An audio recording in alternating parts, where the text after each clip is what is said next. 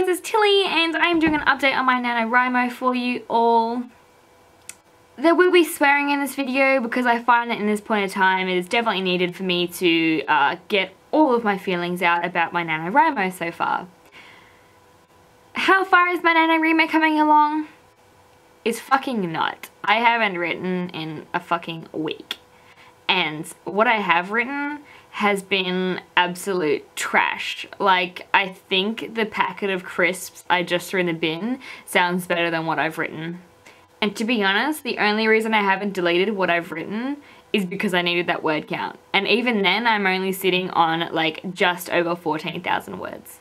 And for some reason, like, I look really fucking pissed off about it, but I'm actually, like, kind of chilled out. I'm not really letting Nanowrimo affect my mood too much. Like, I'm still so much in love with my story that it doesn't matter if it's going to take me a month to rewrite it or whether it's going to take me 3 months or a year to rewrite it, as long as I still like my characters and I still like where it's going and how much it has improved since the first draft I've done, that I'm kind of happy with that. I honestly don't think I'm going to finish Nanowrimo for the first time ever, but you know, I'm totally okay with that. This is 2016, bad things happen, but we all endure and we're going to get through it. So, fuck you, Nanowrimo story. Anyway, you guys know about my characters, and if you don't know about my characters, I will leave a link below to the character vlog that I did of my Nanowrimo, like, at the start of the month. I introduced you to my 6 main characters who are coincidentally 6 amazing soldiers who are on a mission of their life. I don't think I've actually told you guys explicitly like what happens in my stories, so I'm gonna do that for you. You guys will find out my storyline, or I'm gonna get like totally passive aggressive and swear at myself a lot, so don't hurt my feelings. Basically the way that I picture my book is that it is actually going to be like a 5-book series, because, you know, why would you just start with 1 book? You would just want to completely ruin yourself and fuck everything up by writing 5. So that's what I've decided to do. So basically the first book is just meeting my characters and getting people very attached to my characters, because what's better than, you know, just killing people randomly than killing off characters that people really like. Yes, I am that kind of writer. So we have my 6 main characters, and basically these are just trained soldiers. They don't really know what they're doing. The king hasn't given them any advice on what their future holds. They're kind of on the assumption that they're just going to go and be sent to like the border tower. That's where most of the other soldiers go, but at the same time they do definitely have priorities over regular soldiers. Like, the king keeps them inside the palace. He had them tutored every single day from a young age. In fact, he sits with them himself. He sends them out on missions daily. So obviously they're not just regular soldiers, but to them they're starting to think like, what could he possibly want them for? But the king definitely has plans for them, and those plans, you know, they plans. So my soldiers start off this book, they're on a mission capturing basically this big gang leader, and they return him to the king, and pretty much he gets arrested and put into the dungeons.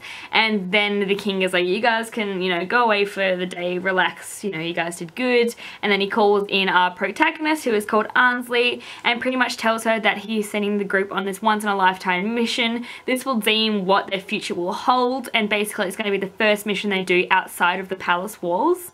So they know something's happening then. They've got to pretty much find this opposing country who they are pretty much at the brink of war with.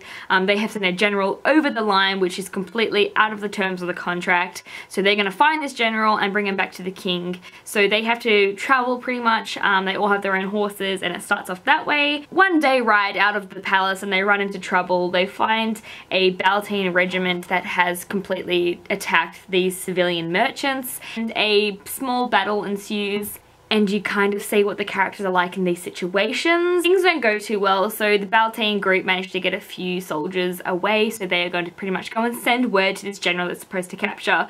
So they're going to have to change their entire plan of attack now and go secretly to him. So they continue on their journey, not staying in any inns. They're not trying to alert anyone that they're there, so they're staying really covert and like camping out and getting angry with each other and stressing, and also very excited because this is like their first big mission.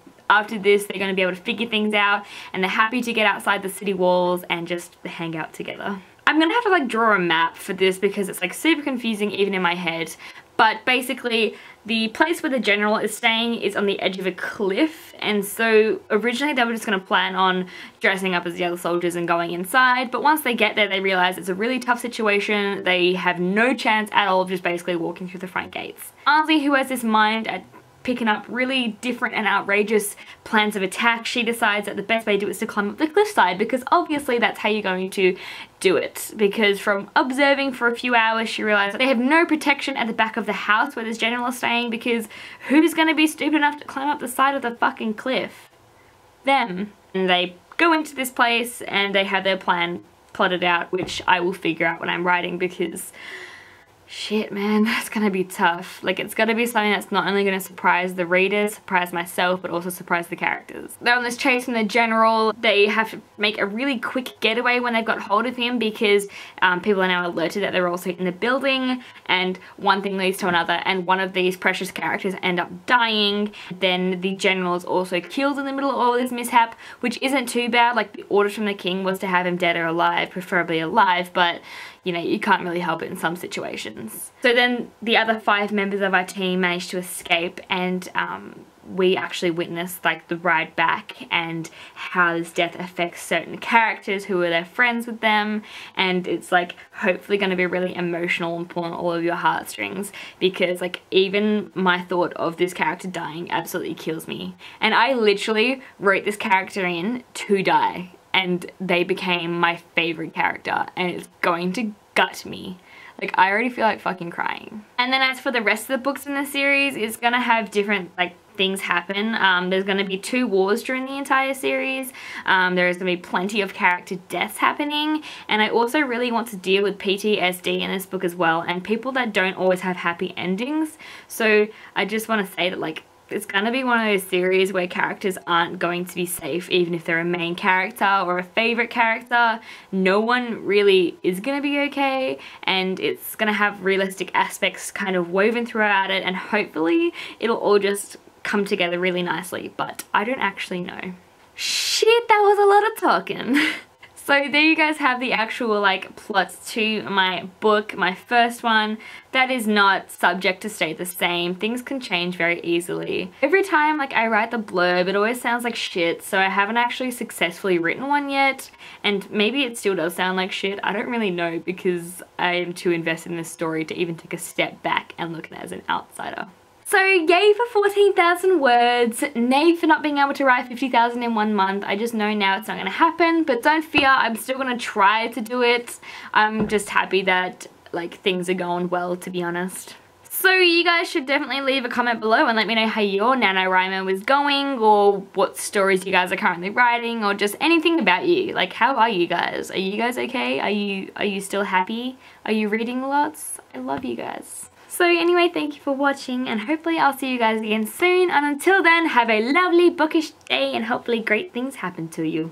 Hey guys, it's Tilly, and today I'm here with another Tayak unboxing, and if you guys don't know already, I pretty much love the YA Chronicles, so I'm going to tear straight into this, I'm going to rip it open, and I'm going to show you every damn good thing that's inside of this box.